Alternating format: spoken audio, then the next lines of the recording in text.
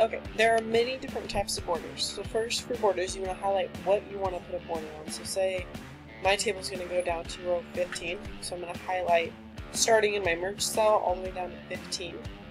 Then your border command is actually in the font group. It is right here, and you have a whole bunch of different options: bottom, top, left. Basically, wherever it is on the outermost edge is where it's going to add that border.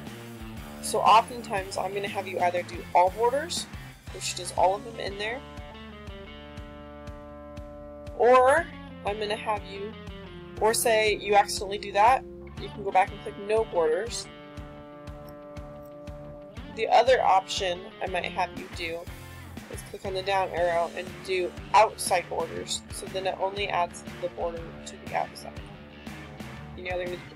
Usually all borders are outside borders, but you also have these other options here too.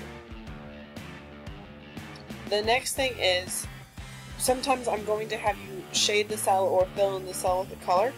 That command is right next to the border command. It's the paint bucket. You can click that and it'll fill in whatever color you want. You can click down and there's more colors, just like Word. So you just click on the cell that you want to change colors, and it will change the color.